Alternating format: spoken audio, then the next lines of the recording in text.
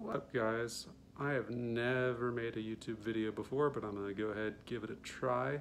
My name's Eric. I'm currently in what is a cold, rainy, and wet southern Utah on some business. I'm kind of bored in my hotel room, so I figured I'd do some stuff on Matlab and show you what I've done. So I originally got the idea from watching some videos of Matt Parker. He usually uses some weird way to solve for pi every pi day. And this particular year, I believe it was 2020, he took two 120-sided die, generated sets of random numbers, I think it was like up to 500, and he took the ratio of the prime and co-prime factors of each set of numbers and was able to generate pi off of that. I'll put a link to that video in the description, but I wanted to see what I could do with it, see if I could improve on his Excel program and do a few visuals that he didn't do in his video, so I hope you enjoy. So the one thing I wanted to show you is the reason why this kind of works out. So I pulled up a Wikipedia page. It's just coprime integers, and it talks about what coprime integers are, and one of the characteristics of coprime integers is there's a probability of coprimality. And what that means is if you have two random sets of numbers, two numbers that are indeed randomly selected from some population of numbers, there is a probability that they will be coprime, and that probability is roughly 61%. So you have the product of all values of 1 minus 1 over p squared, and this is equal to 1 over 2 zeta, where zeta is the Riemann zeta function, and that is equal, you see where the pi comes from, that is equal to 6 over pi squared. So we can essentially just take pi, throw it out front, put a square root sign on, and take 6 divided by our percentage, whatever percentage we get, and we'll get pi, or at least pretty close to pi.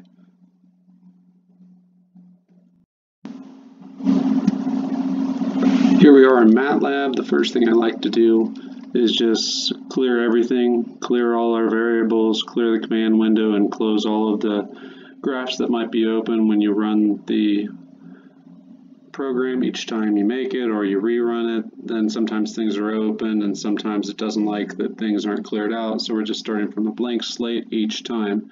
So what I'm going to do is create a partitioned area to clear all, and I'm going to say clear, close all, and CLC, so I'm clearing the variables, closing all the windows, and clearing out the command line with the CLC. The first thing we need to do is develop some random numbers, and we can use the convenient rand function from Matlab. So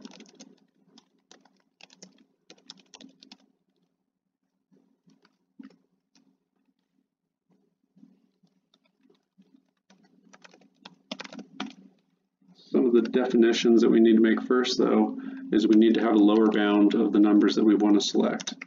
And that is just going to be 1 because we're selecting integers, and the smallest integer is indeed 1.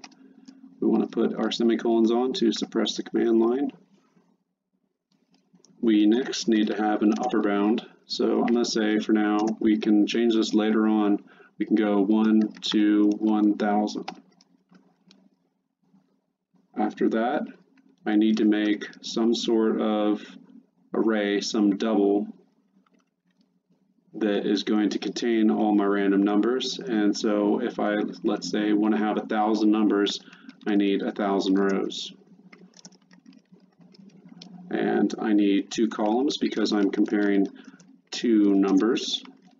Each set of numbers is going to be compared, and then we can find the prime or coprime factors and kind of develop a truth table that says yes, these 2 numbers are prime, or no, these 2 numbers aren't prime, and then sum up how many primes and not primes we have, and hopefully get a ratio that is close to 60%. So the next thing I'm going to do is make some calculation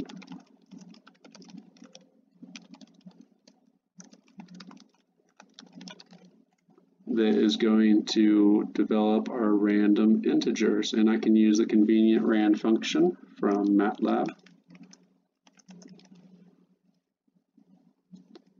I'll go through this step by step here. I can just say we need a random set of numbers that is 1,000 tall and 2 wide. So I can go rand rows, which is 1,000, columns, which is 2, so it'll pull from here and there, and that would develop all the rows and columns I need. Problem is, the rand function natively or by default develops numbers that are only random from 0 to 1, so it's just essentially decimal points. So what we can do is we can say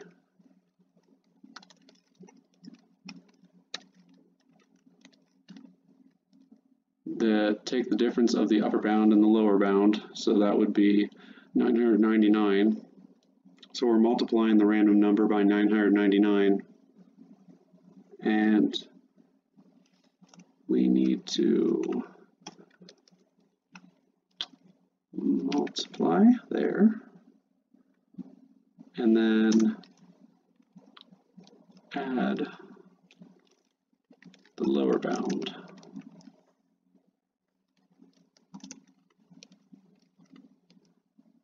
Okay, so what we've done so far is we've taken the random function. We can make a set of numbers from 0 to 1 that's just going to be decimal points. We can take those decimal points and multiply them by the difference in 1001, which is 999, and so we're going to get a bunch of values that are randomly from 1 to 999, and then we add that lower bound right here so we can get up to 1,000. And so next, these are still going to have decimal points on them, so we need to round them up. So the last thing we need to do is add the round function in there. So now we're going to get a whole bunch of nice rounded decimal places, and I can show you how that works real quick here. R is a 1,000 by 2 double, and we just get a bunch of random numbers between 1 and 1,000 thanks to our handy equation. All right.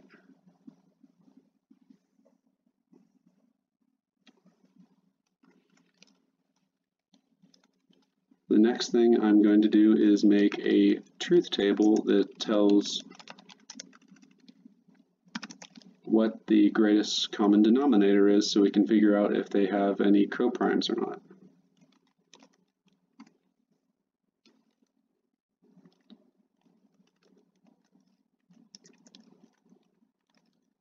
And for right now, I'm just creating the truth table, and later I'm going to develop a for loop for it here in just a minute.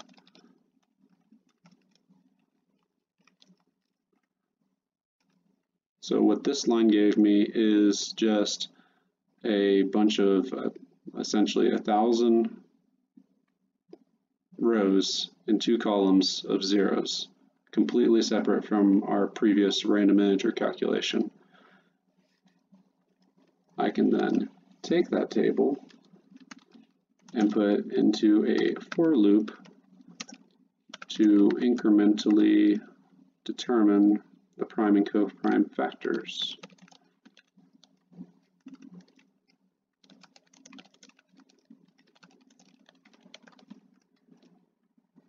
So I can say for n equal to 1 through rows, which is 1,000, the GCD, referring to this table that I just made, from n for each incremental step of the for loop, through the first column equals, we're going to use the GCD function, so lowercase is the GCD function of Matlab of r n comma 1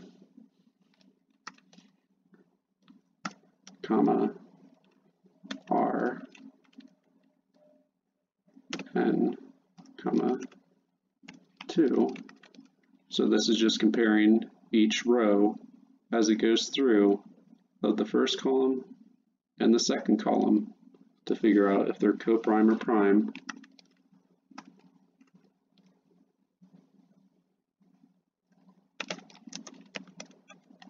I'm going to say if the greatest common denominator for each row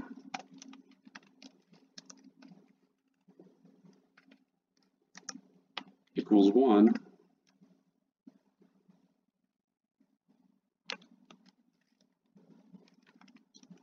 and the greatest common denominator for the second column equals 1. And then you'll see why I did this here in just a second.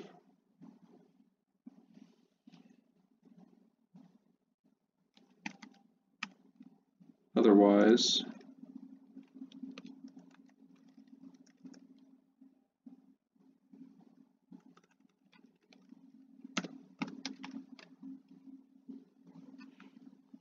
my bad, I put in an extra equal sign by accident.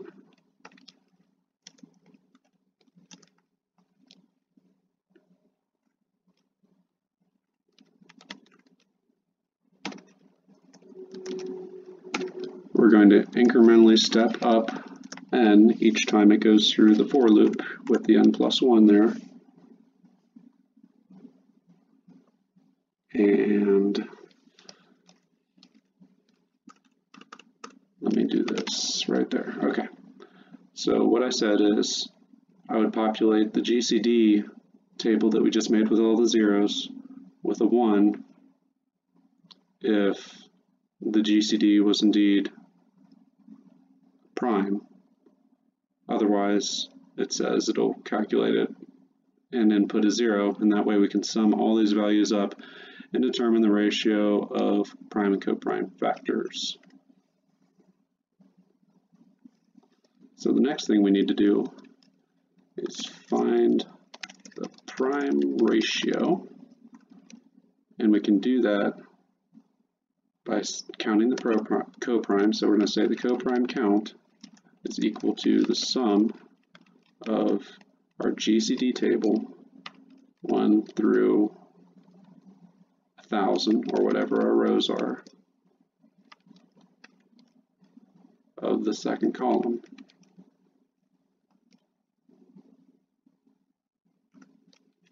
And we can say the probability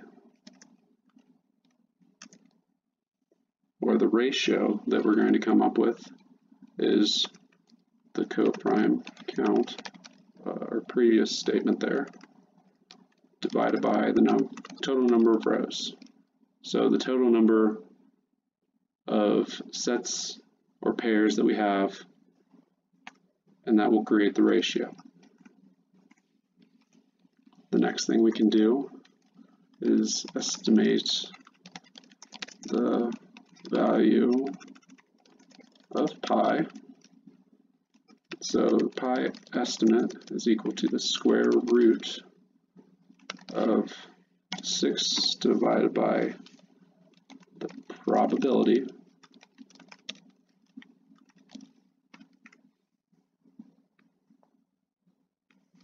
and the next thing I want to do is I want to know the error, or how close we are to pi. So I can say the error from the actual value of pi is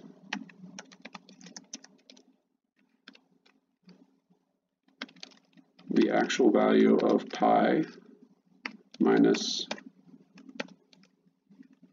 our pi estimate from above divided by pi, and that's going to give us a decimal probability or a decimal percent So we are going to multiply it by 100 to give us a percent we can recognize. And the last thing I'm going to do, I'm going to make it look nice and print out the results. Oops, my bad.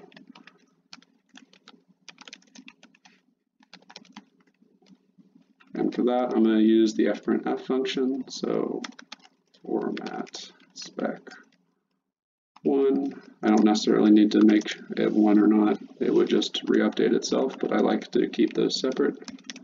The calculated value of pi is percent. We're going to say it's 4.8, which is the number of decimal places afterwards, the 8, and then we can return the carriage.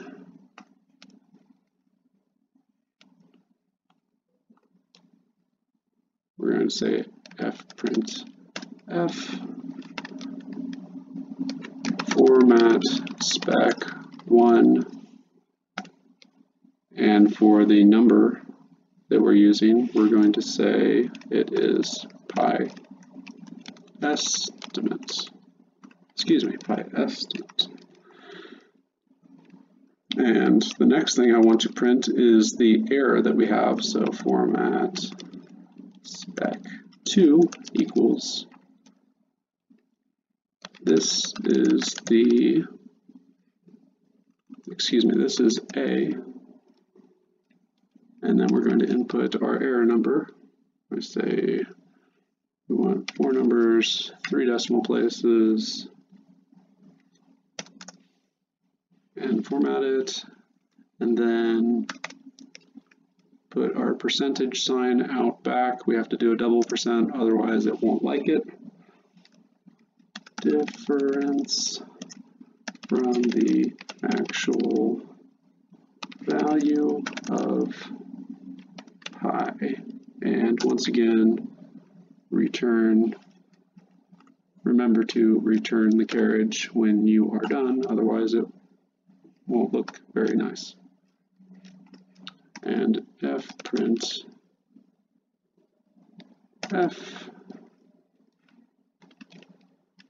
format spec 2, comma, error. Okay, let's see what we can do here. And it is not liking.